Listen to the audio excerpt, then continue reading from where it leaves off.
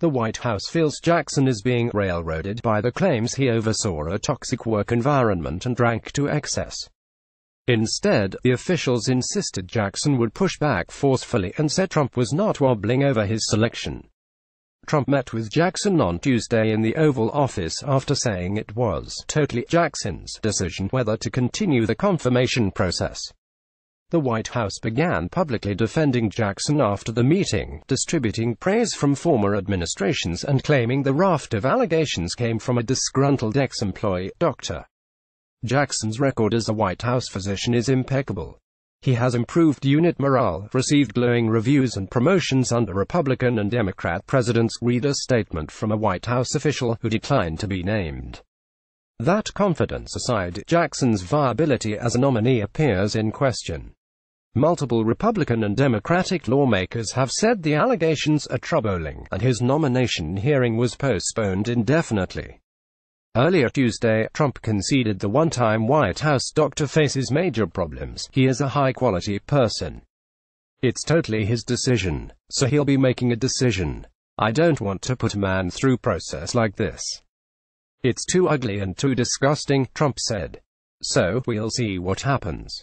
He'll make a decision. Trump spoke by phone with Jackson earlier on Tuesday, two White House officials said, and told him it was up to him whether to withdraw. I told Admiral Jackson just a little while ago, what do you need this for? This is a vicious group of people, the president said. What do you need it for? Trump said if he was Jackson making the decision, he would step aside. If I were him, I wouldn't do it, Trump said. Trump was speaking as concerns mount over Jackson's nomination.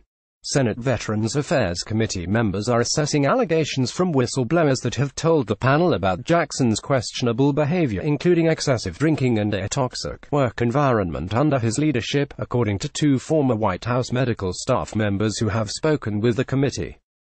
Both sources who spoke with CNN told the committee about behavior they observed while working in the White House medical unit. Trump said Tuesday he hadn't heard particular allegations against Jackson but defended him and said he was being unfairly treated by the press and Democrats, though the concerns about Jackson also come from Republicans.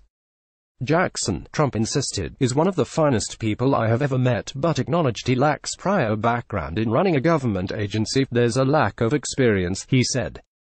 Though the White House publicly defended Jackson on Tuesday, several officials have privately conceded that the president's nominee to lead the Veterans Affairs Department is in trouble. Officials are aware in detail of the allegations lobbed against Jackson, and are continuing to discuss what to do going forward. But other officials fear Jackson's nomination is doomed.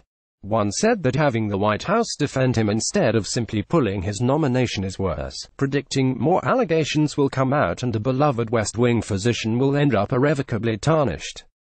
CNN's Juana Summers, Phil Mattingly and Manu Raju contributed to this report.